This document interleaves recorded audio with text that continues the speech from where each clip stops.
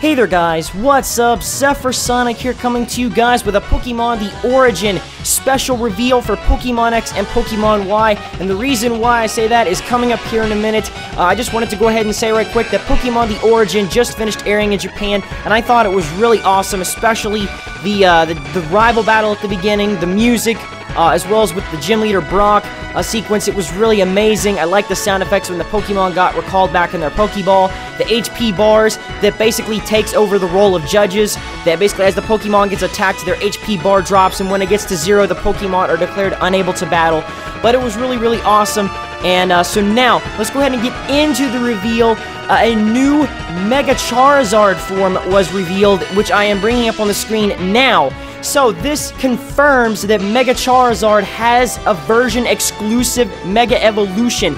So let's go ahead and take a look at the Mega Charizard version Y exclusive, which of course this one was revealed a couple of months ago, but of course it wasn't revealed as a version exclusive, but now it is confirmed because of the other Charizard that I'm getting ready to show. So again, this is Mega Charizard version Y. This is exclusive again to Pokemon Y, and now the exclusive to Pokemon version X.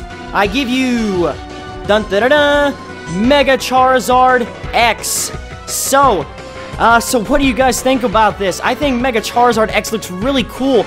Honestly, I like both of the Charizards, but just this one looks really, really epic. They both do, but I think X, to me, might look a little bit more cooler than Y, but I like both of them. But what do you guys think about this? Let me know in the comments below. I'd like to know what you guys think about this. And so just, wow. So we have a Mega Charizard version exclusive to both X and Y. So I think this is pretty awesome. But what are you guys' thoughts about this? Again, as I said, let me know in the comments below. And if there's any more new information, I will of course keep you guys updated. So be sure to subscribe for my Pokemon Y walkthrough coming up on release in just 10 more days time.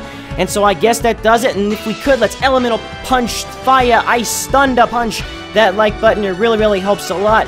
And so I guess until next time though, guys, I'm ZephyrSonic. Thank you all so much for watching, and I'll see you guys in the next update.